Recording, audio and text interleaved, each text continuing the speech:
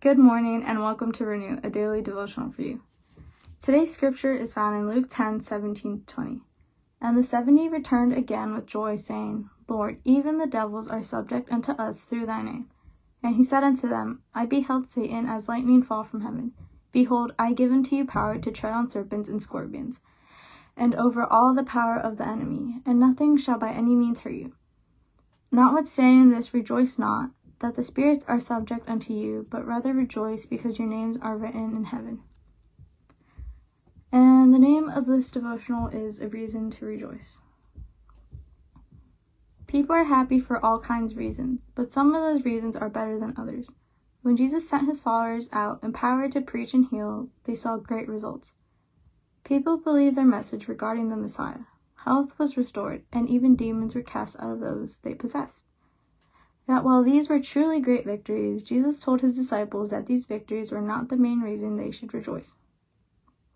Instead, he pointed them to their salvation.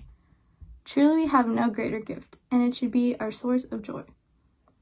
Octavius Winslow wrote, The child of God is, from necessity, a joyful man. His sins are forgiven, his soul is justified, his person is adopted, his trials are blessings, his conflicts are victories, his death is immortality, his future is a heaven of inconceivable, unthought of, untold, and endless blessedness. With such a God, such a Savior, and such a hope, ought he not, to be a joyful man? The reality is that every earthly victory is temporary. When we resist Satan today, he comes back tomorrow. When we overcome temptation in one area, another rears its head somewhere else. Spiritual victories must be won over and over, day after day. But salvation is forever. It is settled and cannot be lost. So when our rejoicing is the new birth given to us, we never run out of reasons to rejoice.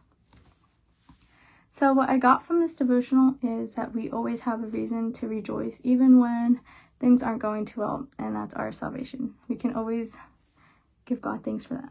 Let's pray. Dear Heavenly Father, thank you for giving us another day of life, and I pray that you just help us remember why we have true joy, and that it should be our salvation. In Jesus' name, amen. Don't forget to come back for Renew Live at 8:05. Bye.